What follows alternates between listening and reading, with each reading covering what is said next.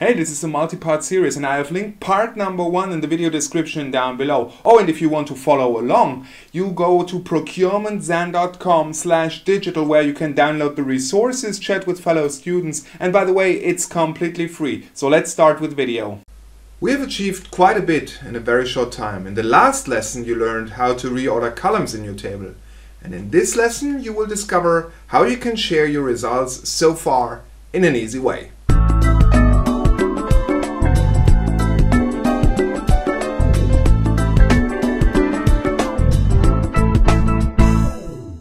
The problem with tools like Knime is that not every one of your peers wants to install it. So how do you share your results with them?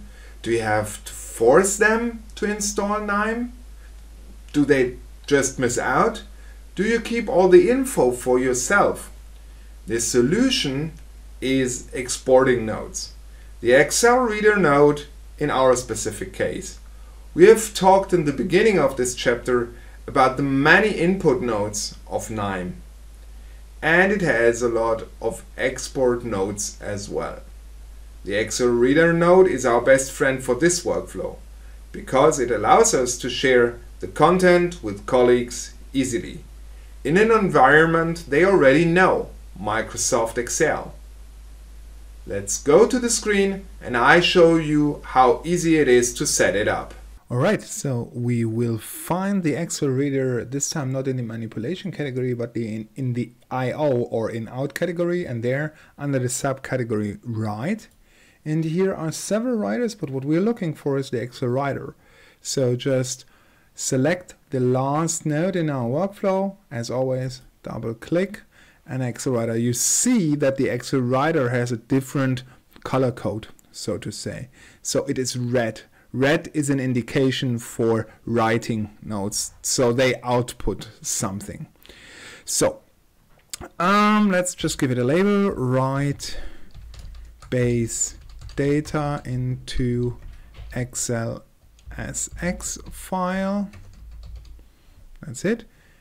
And once again, this is a pretty easy to understand node. So first of all, it will ask us where should it save the file. We just select something, just a moment. Let me just show you. I just do it onto the desktop and I call it today's date, 2021, December 23rd. Yes, tomorrow is Christmas. PMT optimization. Oops, there's a little typo, optimization like this. Save. And then we say, okay, we want to override. Usually I tend to append or fail, but here override due to the date in my file name. That shouldn't be that much of a problem. We give the sheet name, the sheet a name of PVO base data. We want to write the column headers because if you remember in Knime, our column headers are outside of the data cells, but of course we want to write the headers into our Excel file. This concept is not known to Excel.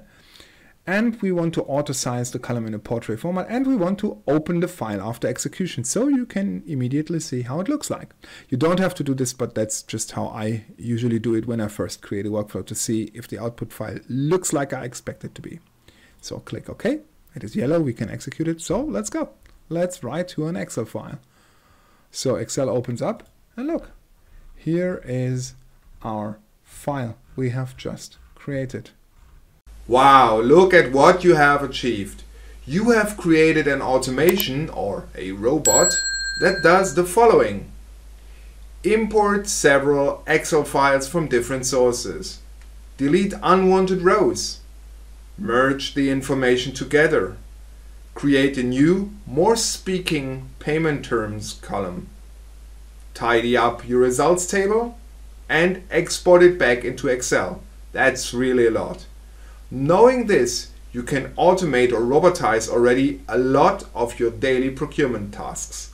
But it gets better because in the next lesson we'll work on the evaluation of the payment terms. If you want to go to the first part of this online course, click this video. And here is just another video that shows you some very funny stuff you can do with Knime. Oh, and if you want to download the resources and chat with fellow students, just go here to this page over at procurementzen.com.